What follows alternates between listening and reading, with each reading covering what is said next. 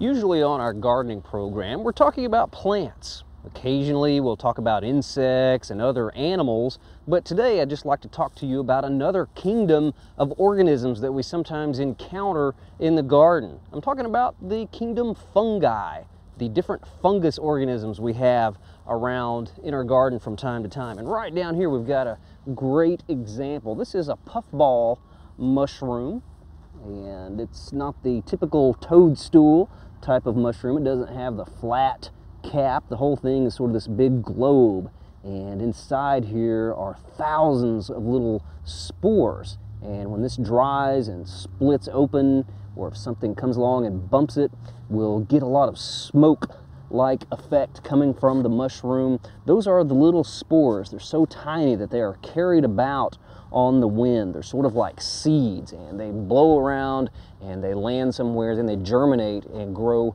more fungus. Now, like any typical fungus, the majority of the organism is underground. What we see here is just the reproductive structure of the fungus below ground, probably several square feet below here. It's like a network of little strands of tissue.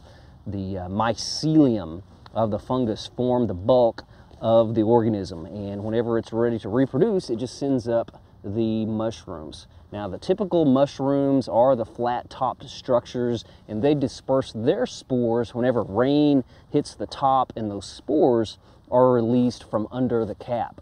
Well, I've got another really interesting type of fungus that I want to show you that has a unique way of dispersing its spores.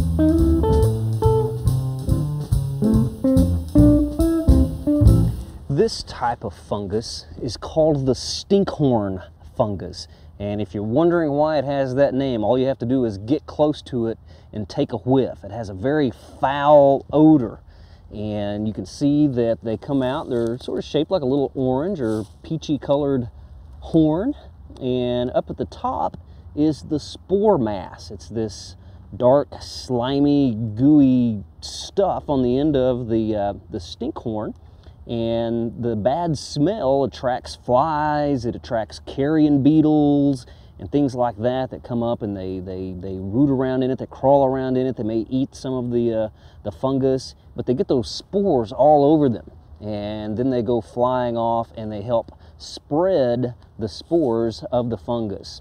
The stinkhorn fungus will appear usually in late summer and fall. We see them sometimes in the mulch in our garden. Sometimes they'll just pop up out of the grass, and they live on organic matter that is decaying below ground, and they don't do any type of damage to our plants or to our gardens. So it's really just something neat to look at out in the garden. The stinkhorn fungus, very interesting part of nature.